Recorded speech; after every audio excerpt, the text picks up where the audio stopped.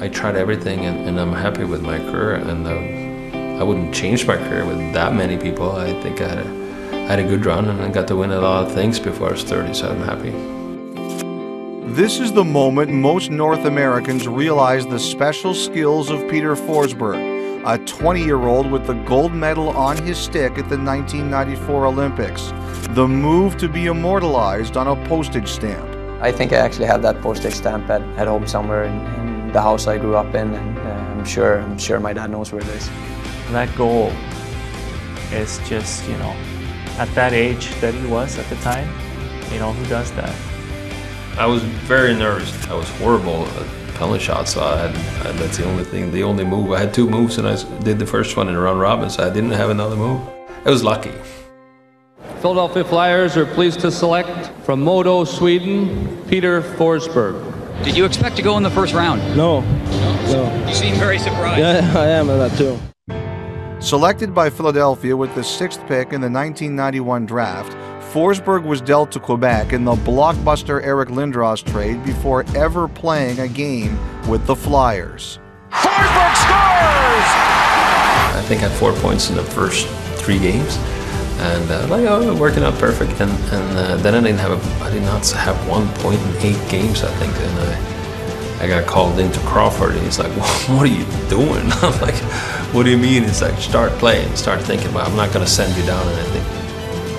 The message was received. Forsberg finished his rookie year with 50 points in 47 games, earning the Calder Trophy as the NHL's top rookie.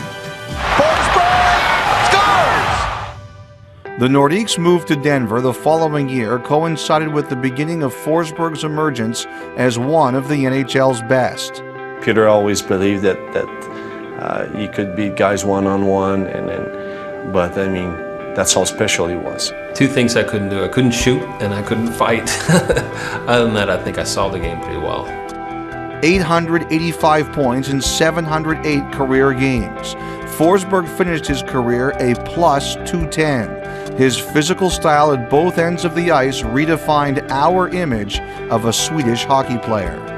Sometimes I walk in the game, I was like, I'm not going to do anything today, and then 5 minutes of the game, I would start yelling at people and trying. It's just how I was. I don't think anybody realizes how strong of a player he was going to be, how tough he was, how physical he was going to be. If anybody gave him a shot, or anybody went after him, I mean, he was right back in there, and he didn't let the guy off the hook. Forsberg now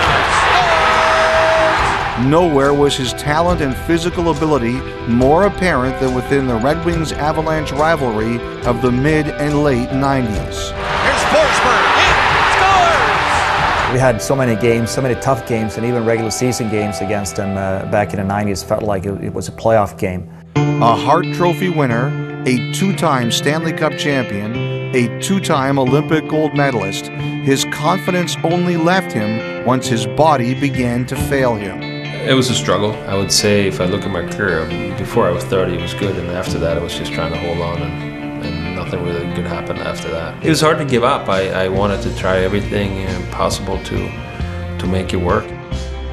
At his peak, Forsberg was a dominant player, a fearsome competitor, a champion. There was no higher honor than hockey's Hall of Fame. Thinking back in all the games and all I did in playing hockey, I really enjoyed it. And I got to win 2 cups and 2 Olympics and 2 World Championships, so I'm really happy, and a fantastic journey.